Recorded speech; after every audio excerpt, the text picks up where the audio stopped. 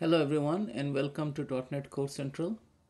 Today I'm going to talk about this NuGet package that I came across called Coravel, and I found it to be extremely interesting and very easy to use. So as the description says, it's a zero config .NET Core library that makes task scheduling, caching, queuing, mailing, event broadcasting easier or a breeze. Now today I'm going to focus only on task scheduling, and maybe I'll go into the caching, queuing and other things in later videos. Task scheduling was very interesting because I'm used to using Hangfire, which is a very handy framework, but it can be quite complex sometimes just because you'll have to write a lot of code. The things that Coravel do not support and which we should be aware of is database based scheduling, meaning in Hangfire we can use a backend storage, for example a cache or DB, for keeping the schedule, which helps during a distributed system where you want to have multiple processes using caching. And this is something is not available in Coravel. But in my experience, I have so far not used the database based scheduling at all. I have been mostly using a single container which is taking care of scheduling, and I don't have to use any of the database based features of Hangfire. So on those cases, Coravel is going to be very helpful and very simple. So let's start with a very simple example of running this. Now you can use the standard main method and create a scheduler, but in most cases, I won't say in most cases, I think in every single case, what we do is we use the Microsoft hosting framework to create a application builder and then run the host from that. And I'm going to use that because that is what the standard practice is. So let's start with creating a builder first. So builder equal to, so I can use this Microsoft dot extension dot hosting dot host, so that host, and then I'm going to create an application builder. So create application builder of the arguments. Now for the configure services, I'm not going to use the method. I'm just going to use create host builder, and then I will use the add scheduler extension method that is provided by Coravel. So I'll say builder dot services dot add scheduler, and you can see that the add scheduler is part of the Coravel namespace. So I'll add the scheduler, and here it has added the Coravel namespace. And then I'm going to create a host out of the builder using the build method. So I can say var host equal to builder.build, and here I can schedule a service. So there are a couple of ways of scheduling the service. I'm going to show the inline one first, then we are going to use a class for scheduling. I can also use host.run because that's the last method I'll create. And here, as soon as I do that, you can see that it's already suggesting a code for me. So here, instead of using this method, I can use a different one, but let me just accept the suggested code. I don't have an email sender. So here, instead of that, I can use the inline schedule. So I can say schedule, and here will be my scheduler. And for the scheduler, I can just use console console.writeLine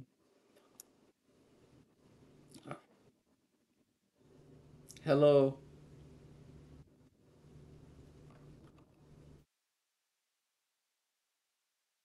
Coravel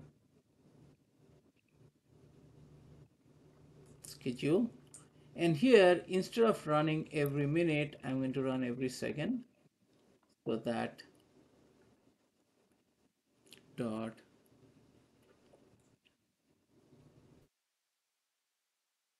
oh, I have to close this out. Okay. And now I can say you can see every 15 minutes, every minute, every 5 minutes, every 15 seconds, then every 5 seconds, every second, and every seconds can take number of seconds, every minute can take number of minutes, and so on and so forth. So there's a lot of option. We are going to go with every second, and that's pretty much it. I'm using, wait, let me get rid of the await because I do not have any sync function internally. And let's fix this. Okay, now if I run this, every second is going to print out hello Coravel schedule. So let me run this. And you can see here every second it is printing out hello Coravel service. Now, if you have seen the video of Hangfire, which I'm going to share in the description, you can see that configuring Hangfire might take a little bit more involved in terms of coding. So here we can use it something very easy. So now let's create a class for scheduling instead of inline scheduling, because that will be the real-time scenario how we are going to do this. So let me stop this. And then let's come here. Let's create a couple of classes because I want to also show how we can do dependency injection. So if you go here, create a class, let's name it as printer, and here public void print hello Coravel schedule, and let's create extra clean interface for this one. So we have an iPrinter, and next we are going to create the class for actual scheduling, and the scheduling class is for Coravel needs to implement an interface called iInvocable. So here we're going to say printer invocable. So we're going to create a printer invocable class, and it's going to implement the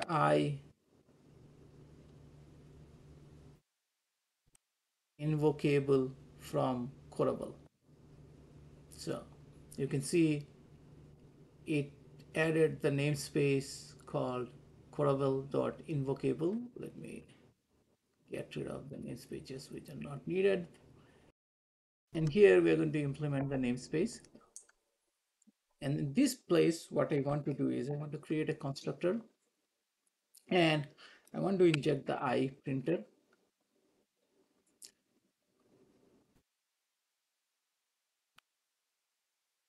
So I'll use the default constructor method to inject. And in this case, I can use printer.print. And then I can say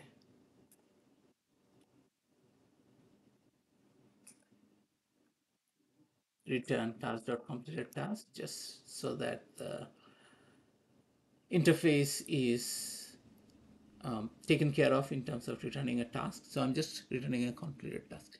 Ideally, if we have an async function, then we don't have to worry. You can just make it as async and just await on that. But for us, we do not have any awaitable function.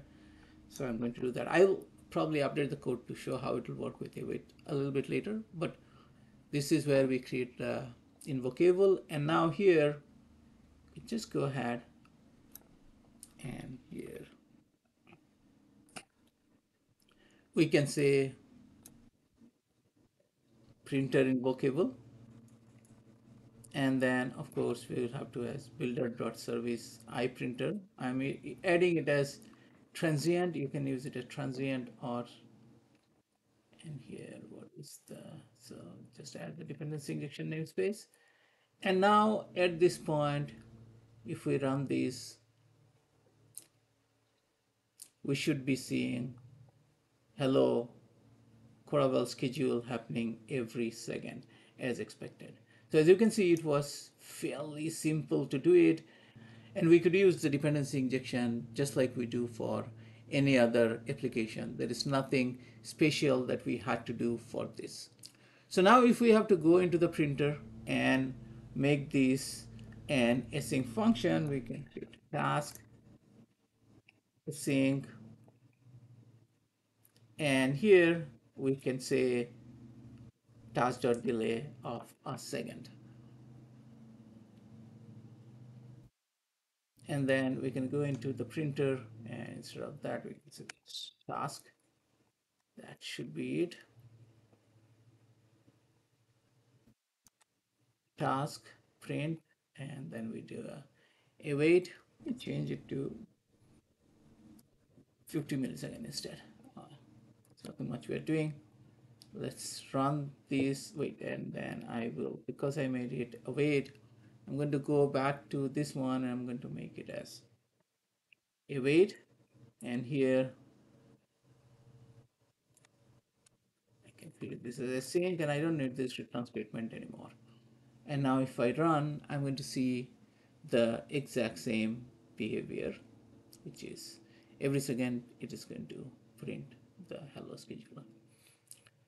Now, of course, this is the standard feature, and I think this is what can be used in almost every scenarios.